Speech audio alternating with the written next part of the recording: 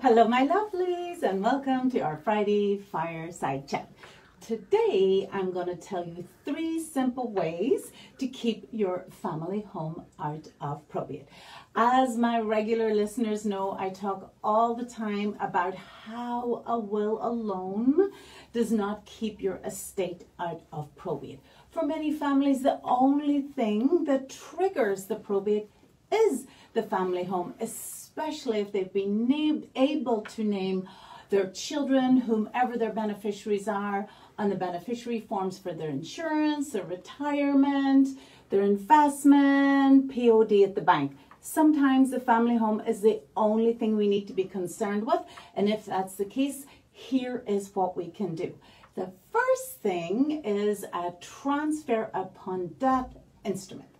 That is law we have in Illinois since 2012, and that law states that we can almost name a beneficiary in the home. It's the closest thing we can come to. So we draft an instrument that's a combination between a deed and a beneficiary form. We get it recorded against the property, and upon the death of the owners of the property, it goes to whomever is named on that form.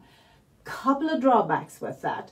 One, it only runs with that property. So if mom and dad downsize in later years, the investment in that has been lost and they have to start over again with a way to avoid probate.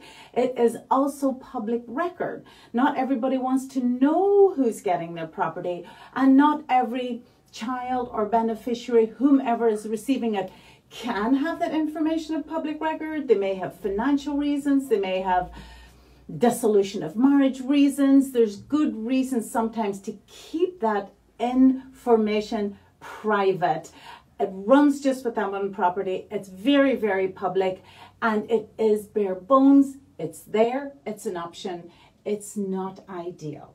The second option for you is a simple trust for your home. Many of you may be familiar with the bank trust or the title company. Your grandmother, your parent may have had the property in a bank trust. We've had these for many, many years. The bank trusts are not as common now. Many of our banks have been taken over by huge conglomerates who are not interested in the little trust department that got $100 or $125 per year to act as trustee of your trust. You can be the trustee of your own trust. We don't need the bank. We don't need the title company. So all you have to do is create a trust.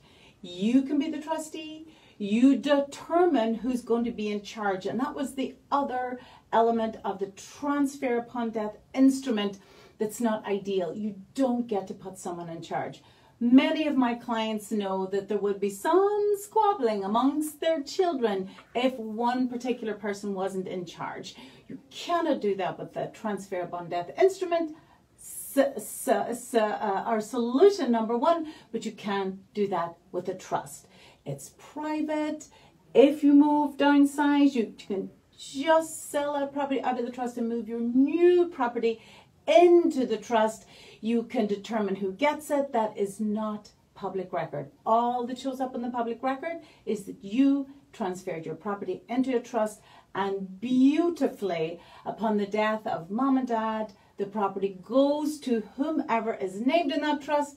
Can be changed if you wanted, and you get to determine who is in charge. There are additional advantages to the trust when it comes to saving on nursing home costs, but certainly staying out of probate is a big one. The third option is a revocable living trust. We talk often about that treasure chest.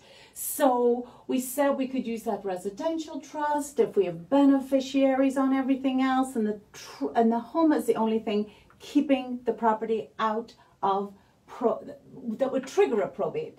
However, for some families, and we've talked about this many times, there are issues that means you cannot name a child on a beneficiary form. It could again be because of their creditor situation. It may be special needs, it may be Medicaid, it may be receiving benefits. So not everyone has healthy, competent adult beneficiaries that they can name and only put the home in trust. So sometimes we need to create a larger treasure chest. Put the home in there along with the other assets, and then the terms of the trust with all its provisions and all of its protections would determine how everything goes. You know your family, you know what your budget is, you know what would work for you. If you need more help on any of that things, talk to me or talk to a good, professional, qualified, knowledgeable estate planning attorney. I'm going to leave you today with the words of Robert Montgomery. Home, which we've been talking about, home, that spot of earth supremely blessed, a dearer, sweeter spot than all the rest. I will see you next week, one of our last fireside chats, because as the sun comes out, the crocuses blossom, and we are entering spring, we will instead on Fridays have a spring tea. Until then, thanks for your company and goodbye.